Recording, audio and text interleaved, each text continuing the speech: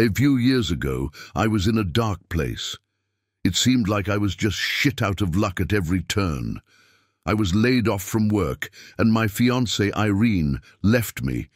It all came out of nowhere, and it all just rushed by, like a bad dream you can't wake from. I had been a stepfather to her daughters, Elena and Maria, for 6 years, and all of a sudden, I wasn't allowed to see them anymore. To invest yourself in someone so much, only to have them pulled away. It hurt way more than just losing my job. I was stuck. The breakup was hard, and I was trying desperately to get her to take me back. I didn't even understand what I'd done. My savings were running out, and I had no idea what my future would look like. That, and getting a shitty 2-room apartment in a rundown neighborhood didn't help. People deal with this in all kinds of ways.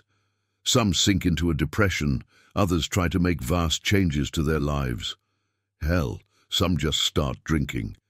I had a different approach. I started spending a lot of time with some unsavory people online. People with awful, antisocial opinions. Day by day, we would just sit there and wallow in bitterness, spewing hate and talking about other people like they were mindless caricatures. It was all just hate, hate, hate, all day. It was my only outlet, and the only people I felt could reflect the way I saw the world. We were in that black hole together, pulling each other further down. I'd just sit there like a goblin, clawing at the screen. I'd gotten to know a man named Barnett. He talked to me every night, and I knew all about his struggles. He was disfigured after a car accident and was left with a large portion of his face paralyzed. He walked with a limp and had lost about 75% muscle mass in his right arm. He could barely pay his rent, and no one was willing to hire him. Love and the topic of women could send him into a rage at the mere mention. You have even the slightest idea how much it pisses me off to see people jogging past me in the morning. One by one. A parade of these healthy, gorgeous young people. The world is laughing at me. I can't do much, but I can laugh. Right. Back. It was a Saturday night when Barnett invited me to a group called Invictus. I was promised a group who could make a real difference to real people. Actual allies, ready to help one another. Brothers and musketeers. I needed this. I needed to make a difference. The same night I was invited into a group conversation. 6 other people were there, but the only one I recognized was Barnett. They cheered as I joined, hands clapping and all. I just leaned back in my chair, thanked them, and sipped my whiskey. I'd made the right decision. Damn, it felt good. Sitting alone in a dark room, I still felt like a king. We shared stories, complained, and reminisced about how much better the world used to be. While we all enjoyed the company of one another, it was clear that we were all deeply damaged people. There was Lance, who claimed he'd been falsely accused of abusing a co-worker. Poke, who lost his mother's inheritance to his sister on a technicality. I won't even repeat what Sapper had to say about the people who stole his car and killed his dog in a home invasion. He owned about 18 guns now. These weren't nice people, but I wasn't either. It all came to a grinding halt as a new person logged on. HOD. 3 letters, all caps. An admin with no profile picture. Most probably the guy who made Invictus in the first place. One by one, he pulled us into a separate channel to talk with us in private. "He's amazing," Barnett said. "He just gets it. He gets us. I promise you're going to love the guy." "I record every chat," Poke laughed. "Better than therapy. I listen to it over and over. Weird, but okay." One by one, we were taken into the other room. When it was almost my turn, I was at the edge of my seat. They'd hyped him up so much. I was scrambling to find a good program to record our conversation, but I didn't find one in time. Suddenly, it was my turn. There was a strange screeching noise, like someone tuning a radio. Then a voice. "I've heard so much about you," the voice said. "I'm glad you're here." There was such a welcoming presence, like someone telling me I'd finally come home. It was warm, almost relieved. At first it was hard to tell if it was a man or a woman. "Thanks, I'm glad to be here." "That's amazing," he said. It was definitely a man. "All that hurt, and you still managed to get excited. That takes a lot of strength, my friend. I don't know how much you've, heard about me." "It doesn't really matter what I've heard," he laughed. "It doesn't matter unless you're the one to tell it. I prefer to listen to the source, not some he said, she said, second-hand garbage." I was sold. For the next hour or so, we just talked. I could have talked all night long. I started coming back to Invictus every night. We shared our miseries and hate, our revenge fantasies. We talked about things that would send us over the edge. We defined ourselves not by what we enjoyed, but by our common disgust of other people. If you've never been in that state of mind, it might be hard to understand, but spending every hour of every day in that world does something to a person. One night, after what felt like weeks, Poke came into the chat screaming. "I'm next!" he roared. "I'm up for the next HOD meet." We roared and cheered. I didn't even know why, it just felt like the right thing to do. "You taking anything with you?" Lance asked. "Anything big?" "No idea," Poke chuckled. "I'm having a final chat tonight, heading out tomorrow." "You know what you're going to do?" "Yeah," he laughed. "Might make the news." "Be careful. Godspeed." Apparently, people stop coming to Invictus after a while. They meet up with HOD, who helps them with their problem, and then they lay low. It was all part of a cycle to make people feel better. Barnett was technically next up, and he had a lot of things planned. As the others congratulated Poke, Barnett pulled me aside. "None of this is legal," he sighed. "But that's kind of the point." According to Barnett, this was the final stage. To go from talk to action, and HOD would be there with you all the way. No matter the problem, no matter what lightning rod your hate focused on, you'd get an outlet. We've done it all. Assault, threats, vandalism, arson, all of it. I was just quiet. Barnett sighed. "And yeah, allegedly, worse things. Depends on the candidate." "Are you going to do something too?" I asked. "Absolutely." I'd never heard him use that tone of voice before. Over the next few days, Poke stopped coming to the server. HOD was gone too.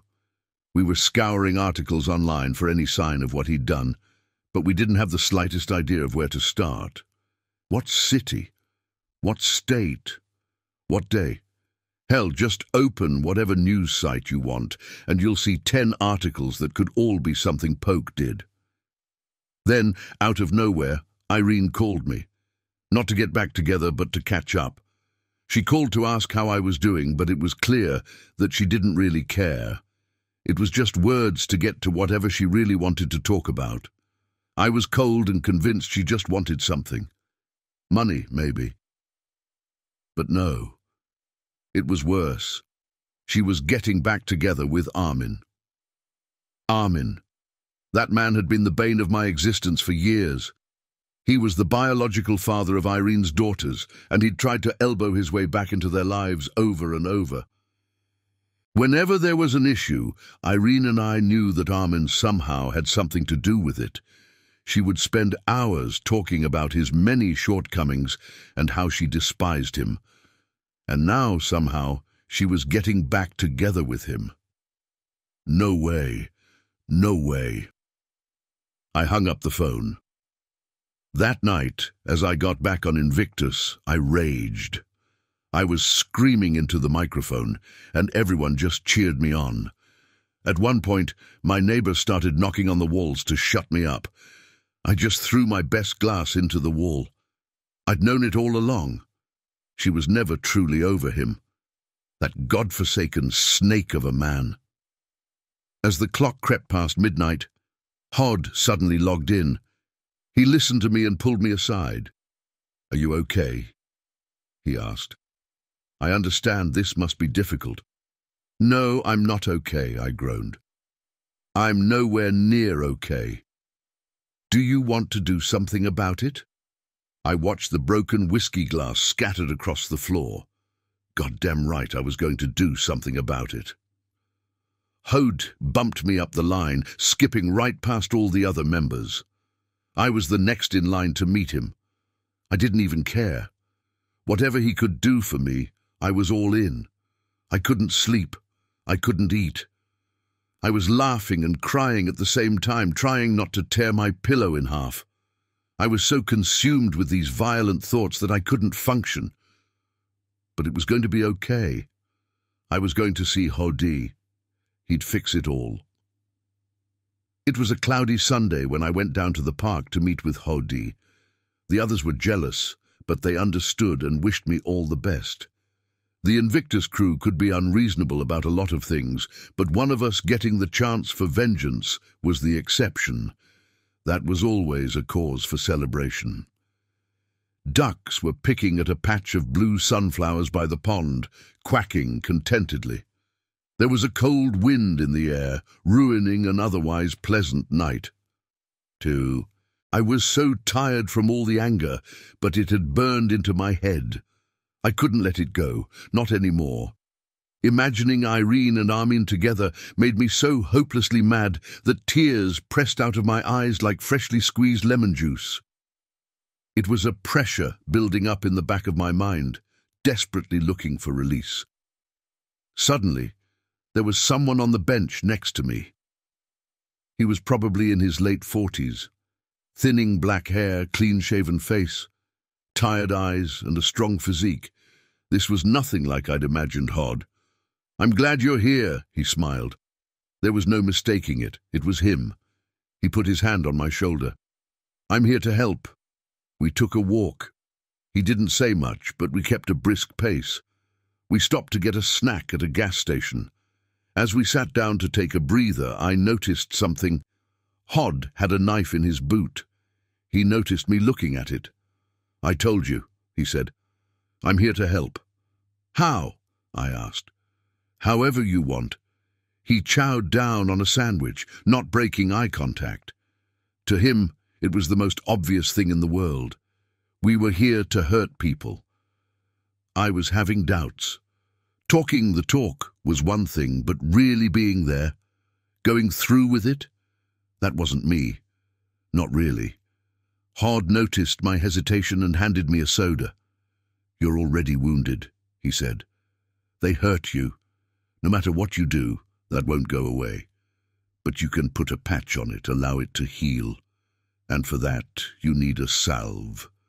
A balm for the soul. Something cool and pleasant." I nodded and cracked the can open. "I can give you that," he continued. "I can give you the tools to heal. I just don't want to be like this anymore," I admitted. "And you won't have to be." Chod smiled. "Come on." It didn't take me long to realize where we were going. I'd walked down that street with Elena and Maria 1,000 times. We were heading to Irene's place, my old home. The 2-story house had an adjoining garage. I'd painted it myself. At first I was relieved to see it was all still there.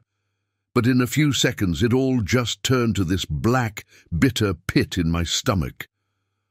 HOD handed me the knife from his boot. It was heavier than expected. "Just go," he said. "Heal." "What do I do?" I asked. "Just open the door," he said. "The rest will come to you." The curtains in the kitchen window were the same. Her car was the same. I'd been there. I'd been a part of that journey. It had been mine. "Don't fight it," HOD said. "You'll feel better." He pushed me forward, giving me that warm smile every step of the way. I didn't resist. I clutched the knife tighter. He looked so proud. I just opened the door without knocking. I knew Irene was bad at locking the door, and it just came naturally to me to enter that house unannounced. I'd done so thousands of times. I just stepped right in. There was no one there. There was a television in the background, and someone was messing about in the kitchen, but no one came to greet me. For a short moment, it all felt like a bad dream. I'd just come home after a long day, and I was doing fine. Everything was as it should be. "Elena, can you help me with the onions?" Irene called out. I gripped the knife tighter. At least the kids weren't here to see this. As I rounded the corner to the kitchen, Irene was facing away from me. She had her tacky green Luck of the Irish apron on. Step by step I got closer. I'd never stabbed anyone before, but I could imagine it. In my head, I could feel the pressure of the knife-opening skin. I could feel the warmth of blood. The apron would turn red. She'd never finish making her pasta. "Can you wash your shoes first?" She turned around. Every instinct in my body told me to plunge that knife into her chest, to just end it. To get that cool, calming salve on my soul. To make the hurt stop. The anger to go away. For a split second, the world stood still. "Oh my God!" she gasped. "Oh my God!" She rushed me. I expected her to tackle me, but that just didn't happen. Instead, she hugged me. Jesus, I've been so worried. All the anger just poured out of me. She sobbed in my arms. I dropped the knife and started bawling. Right there in the kitchen. Irene was so warm. She stroked the back of my head. I just stood there, the adrenaline making my body shiver. "I'm sorry," I cried. "I'm sorry, please, anyone but Armin." Irene pulled back and stroked my cheek. She looked me in the eyes, trying to understand. "Honey, what are you talking about?" She wiped away my tears and kissed me. A cool drink of water in the desert. We just stood there, letting the water pot boil over. It felt like an eternity. We just hugged and kissed, over and over, holding each other close. I smiled, my mind feeling lighter with every breath, tears burning my cheeks. Eleanor and Maria eventually got home. They saw me, dropped everything, and just threw themselves at me. "Dad!" they yelled. "Dad! Where have you been?" I peered out the window. HOD was gone. All right, so let me explain. For the past few days, a bit over a week, I'd gone missing. I hadn't been fired. I hadn't lost my family. Armin was still nothing but a footnote in our lives. I hadn't moved out to a shitty apartment. I just sort of squatted. None of it really happened anywhere but in my mind. Like someone had just poured this liquid hate into me.